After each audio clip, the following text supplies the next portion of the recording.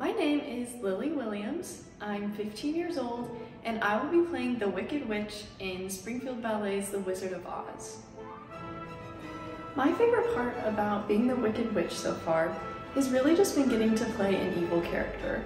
I've always been the good, sweet, gentle characters like Clara in the Nutcracker and the fairy godmother in Cinderella. So it's really fun to just paint myself green and turn on my evil side. I love putting the lead characters under a trance and calling my flying monkeys. One thing that has actually surprised me about this role is I knew when I got cast that I would have to act differently, that I'd have to act evil, but I wasn't really prepared for having to change my actual style or method of dancing.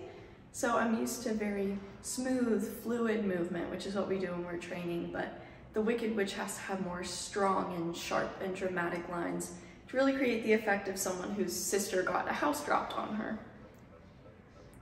The most challenging part of being the Wicked Witch so far for me has really just been the turns and the choreography.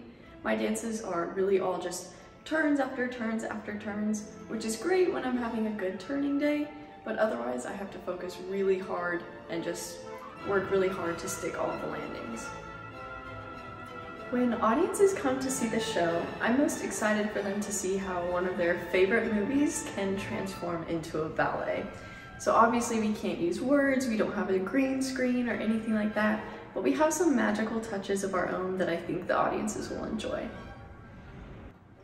We hope to see you all at the historic Landers Theater May 5th through 7th.